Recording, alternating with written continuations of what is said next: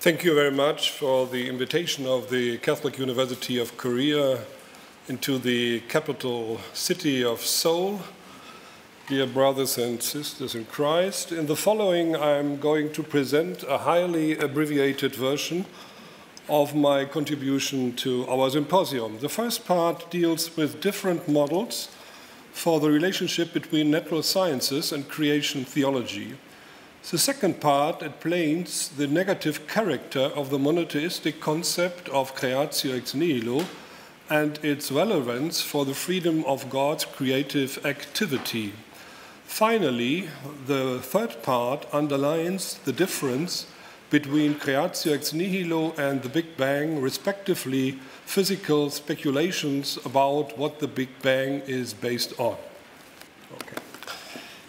In the preface of the third volume of his Church Dogmatics on the Doctrine of Creation, Karl Barth, one of the most important theologians of the 20th century, writes, quote, "It will perhaps be asked in criticism why I have not tackled the obvious scientific question posed in this context. It was my original belief that this would be necessary, but I later saw that there can be no scientific problems, objections, or aids in relation to what Holy Scripture and the Christian Church understand by the divine work of creation.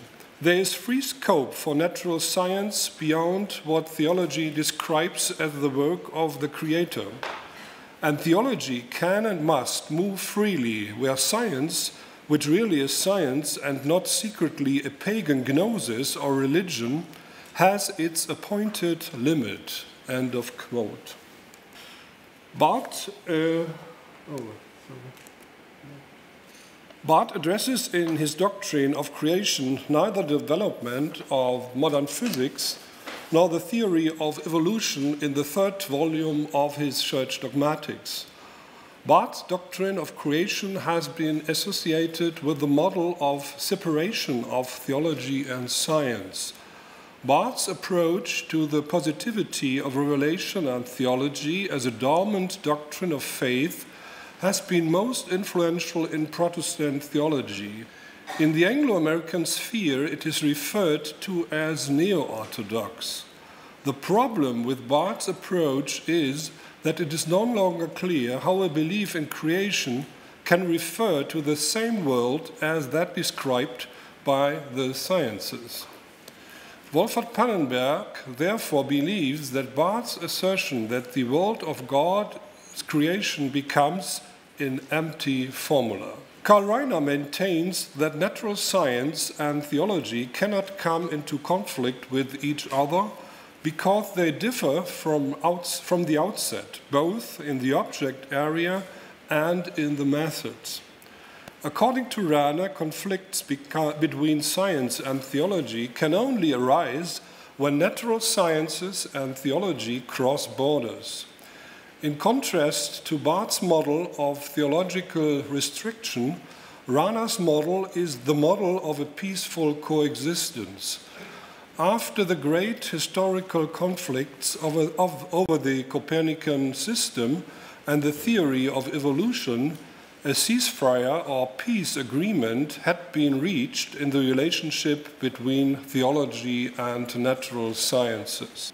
In contrast to Barth and Rahner, Pannenberg presents a model of consonance between belief in creation and science, a view shared by the physicist and theologian John Polkinghorne. The model of consonance does not mean that theology has any competence in scientific description and theory formation. Theology moves on a different level than the natural sciences. For example, theology has a different understanding of space and time than modern physics. However, Pannenberg holds that there is neither indifference nor competition between the scientific description and the belief in creation, but rather a relationship of consonance.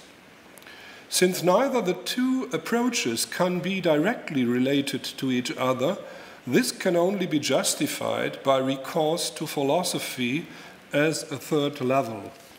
In this level, there is necessarily an interrelationship between science and theology, in which the disciplines enter into conversation with one another. Without philosophy, such a conversation would not be possible.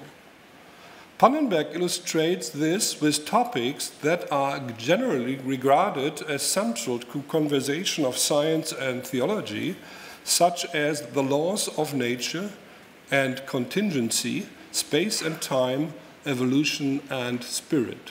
A historical example of the an important historical example is the dialogue between science and theology, is the correspondence between Gottfried Wilhelm Leibniz and Samuel Clarke about Isaac Newton's designation of space as the sensorium Dei, where philosophy no longer asked the last question, traditionally called the metaphysical questions. Physicists partly fill this gap. Second part, the monotheistic concept of Creatio ex nihilo. Christian apologists of the 2nd century, like Tertullian and Theophilus of Antioch, see the creation out of nothing as the consequence of biblical monotheism. If matter, they argued, had existed from eternity, it would be like God, without origin. God's creative activity would have been limited to the matter that already existed and would therefore not be absolutely unconditional. But rather, there would have been a restriction on the creative power of the divine word.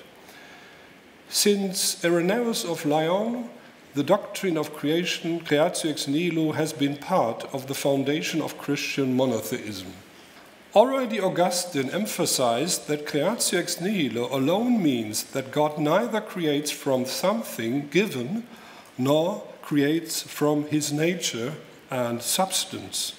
The nothing cannot have any kind of power because otherwise it is already something and no longer nothing. Anselm of Canterbury, in his analysis of the idea of Creatio ex nihilo, makes it clear that the nihil exclusively states that creation before it come into being was not, and was not created with the help of something already given as the material cause, whatever it may be. The nihil is a negation of fundamental nature. The Creatio ex nihilo denotes an act sui generis without a real analogy, because God's creative activity presupposes nothing but his existence. Bonaventura could therefore say that the nihil is not to be understood materialiter, but originaliter, so that it does not denote what the creation was made of, but is an indication of its origin. That creation has its origin in God's freedom. This has a significant impact on the concept of monotheism as outlined in Anselm's controversial ontological argument for the existence of God. According to Anselm, we understand God to be aliquid quo nihil maius cogitari possit. In chapter 5 of the Proslogion, Anselm understands the Creatio ex nihilo to be a part of the aliquid quo nihil maius cogitari possit in relation to the world. Quote, "So what are you, Lord God, above whom nothing greater can be thought?"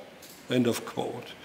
Anselm's answer is, quote, "But what are you if not that which is the highest of all, existing by itself alone, has created everything else out of nothing? Because everything that is not is less than what you can imagine." End of quote. Anselm thus claims that his definition of God can only apply to the Creator ex nihilo. For the North American philosopher Robert Sokolowski, it follows that God and the world together are not greater than God alone without the world. Already in the foreword of the Proslogion, Anselm points out that God is the highest good that needs no other and that everything needs to be. And towards the end of the Proslogion, Anselm writes that God, beyond whom nothing greater cannot be thought, would in no way be less if all things, quote, would return to nothing, end of quote. Accordingly, there is a fundamental difference between a God who is creator ex nihilo and a God who is part of a necessary existing whole, as is the case for the Aristotelian God. The one God who is the creator of heaven and earth is more than the principle of movement and would still exist even if the world does not. Third part, creation from nothing at the Big Bang. In his premature enthusiasm, Pius XII wanted to see the Big Bang model as a kind of proof for the existence of God. In a speech to members of the Pontifical Academy of Sciences, the pontiff said, quote, "It seems that modern science, by ingenious recourse to millions of centuries, had somehow succeeded in witnessing the let there be light at the original beginning, when matter came into being and a sea of light and radiation broke out of it. Thus the creation in time, hence a creator, God therefore exists." End of quote. The Belgian theologian and physicist Georges Lemaitre, who is regarded as the father of the Big Bang model or theory, recalled that when he tried to explain his model of an expanding universe to Albert Einstein in the early 1930s, Einstein stopped him with the remark, quote, "No, not that. It smells too much of creation." End of quote. But Einstein makes the mistake to identify the beginning with creation. Unlike Pius XII, Lemaitre, who was a member of the Pontifical Academy of Sciences, saw no proof of God in the Big Bang theory. Lemaitre said that one can defend the theory completely independently of religious convictions. Quote, "As far as I can judge, this theory remains completely beyond all metaphysical and religious questions. It gives the materialists the freedom to deny the existence of any transcendent being. For the believing person, it is compatible with the word of Isaiah of the hidden God, hidden even at the beginning of creation. But I'm not saying that cosmology has no meaning for philosophy." End of quote. According to the Big Bang model, time and space have a beginning because they cease to exist beyond the Big Bang. The Planck time and the Planck length forms the limits of physics known to us. The physicist Paul Davies writes, quote, "People often ask, where did the Big Bang occur? The Big Bang did not occur at a point in space at all. Space itself came into existence with the Big Bang. There is similar difficulty over the question, what happened before the Big Bang? The answer is there was no before. Time itself began at the Big Bang." End of quote. Because the singularity of the Big Bang is not nothing, it cannot be identical with the Creatio ex nihilo. Nothingness is not an object of physics, which presupposes time and space with the possibility of its measurement. The fact that physics cannot make empirically verifiable statements for the time before the Planck period is due to its method. What Immanuel Kant said about physics is still true today. Physics only refers to phenomena, even if they are only indirectly detectable like a quantum fluctuation. Kant's thing in itself is as little a concept of physics as God or nothingness. However, there are physicists who say that the universe originated from nothing. The most famous of them was Stephen Hawking. Among the German physicists, Harald Fritsch, like Hawking, author of popular science books, should be mentioned. In his book, From the Big Bang to the Decay, he writes, Fritsch writes, quote, "Everything originated from nothing. First, a very hot plasma of quarks, electrons, and other particles, together with space and time," end of quote. If this is to be a physical proposition, the nothing here cannot have the same meaning as in the thought of the Creatio ex nihilo. Physical nothing is a concept of the quantum vacuum and field theory or something else, for example, a kind of black hole, related to the state before the Big Bang. The question of the beginning in physics is different from the question of the origin as it is posed in philosophy and theology. The question of contingency cannot be answered by physics. The question of contingency cannot be answered by physics because here the principle de nihilo nihil fit applies. The nihil in the sense of creation out of nothing is a metaphysical concept. It is not identical with what came closest to nothing in physics. Like the American astronomer Carl Sagan, one can understand the expanding universe going back to a Big Bang naturalistically, as well as the evolution of life.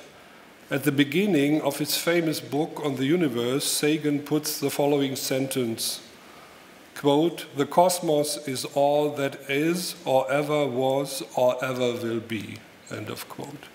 Yet this is not a statement of physics, but a philosophical one, which formulates the worldview of a strong scientific naturalism. Likewise, the famous statement of Steven Weinberg, quote, "The more the universe seems comprehensible, the more it also seems pointless," end of quote. This is a personal philosophical speculation that falls beyond the purview of science. In the natural sciences, the term pointless and senseless does not occur. It cannot be determined by any measurement and cannot be brought into any equation.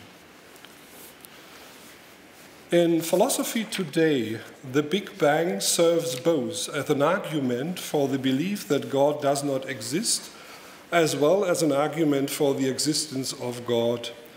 According to Quentin Smith, God cannot be the creator of the Big Bang, because the Big Bang, it contains no life.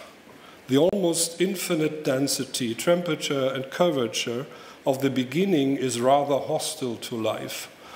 The natural laws, conditions of the earliest state of the universe are such that there is no guarantee for the emergence of life of a later time. William Lane Craig, on the other hand, connects the Big Bang with a cosmological argument for the existence of God. He calls his argument the Kalam argument because early Arabic Islamic theology developed the cosmological argument. If everything that begins to exist has a cause of its existence, then the universe, insofar as it has a beginning, must also have a cause of its existence. Neither the atheistic argument against nor the cosmological arguments for the existence of God are compelling, neither in the recourse to the fine-tuning of the universe or the entropic principle connected with it. Even it is an argument for the possibility of finality in the universe. Modern physics neither refutes the existence of God nor gives the cosmological argument a higher probative force. But it is not contradictory to see the Big Bang and Creatio ex nihilo as two sides of the same coin, even if we can never exactly determine what the Big Bang is based on. But this would be impossible if time, as it is known by man, that is the inner consciousness of time, the biographical memory, and the time of history, is not real. According to a philosophical interpretation of the theory of relativity and quantum physics, advocated at least by some physicists, not only is there no time common to the entire universe, but the time we experience as flowing time and time of the present, separating past and future, does not exist. This is the theory of the block universe in space-time. Philosophers speak of eternalism.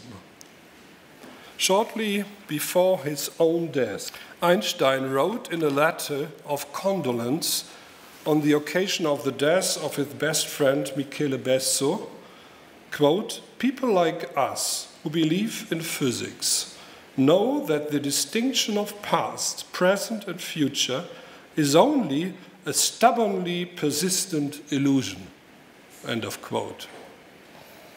While quantum physics knows only time quanta, and according to the general theory of relativity, there exists an equality of all points in space-time, the experience of a time continuum is constitutive for our conscious life. If time, as we experience it, was an illusion, our consciousness would consist of a brain that would make us believe that our conscious life was real. Arthur Stanley Eddington was convinced that there is time due to entropy in the universe. The second law of thermodynamics contains a time error because of entropy, time passes and flows. The increase in entropy accounts for the irreversibility of natural processes and the asymmetry between future and past. Perhaps also the physics of radioactive decay is a foundation for the distinction of past and future. Richard R. Muller, professor of physics at the University of Berkeley in California, believes that the time arrow does not have its foundation in entropy, but in the Big Bang singularity, as the explosion of a four-dimensional space-time, which is not only an expansion of space, but a dilation of time. Muller assumes a cosmological origin of time. The present is the moment created by the expansion of the four-dimensional space-time. The Italian physicist Carlo Rovelli, on the other hand, believed that an order of time in the physical universe exists only in the tiny and finite perspective of our consciousness and memory. A theology of creation makes a time-theoretical understanding of the relationship between Creatio ex originalis and Creatio continua necessary.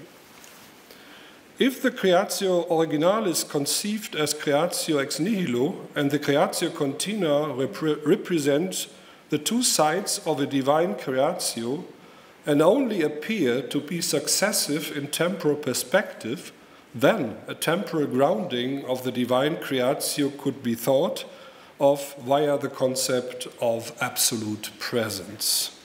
The one creation would then be the time-setting presence of the eternal God. Yet the creative activity of God cannot be seen as timeless because the eternity of God cannot be conceived without a comparison to the temporal differentiation of time unfolding itself in the universe. The last sheet. This would result in a transformation of Christian theism, which first would concern the overcoming of a traditional metaphysical concept of God's eternity. The eternity of God cannot be understood as a timeless eternity, but God's presence at all times. We have to introduce a dynamic element into our understanding of God's creative relation to the world. Either God is present in the universe everywhere or nowhere. Or, regardless the distinction between different modes of God's presence in his manifestation and revelation in history. Already Barth spoke of a temporality of the eternity in the life of God. With God, we are dealing with, quote, the fount and the sum and the source of all time, end of quote. The presence that God gives is our presence. Quote, his presence as such is the gift of my time, end of quote. It would be the task for another contribution to show what it means that according to St. John's prologue, everything was created by God's word. Thank you very much for your attention.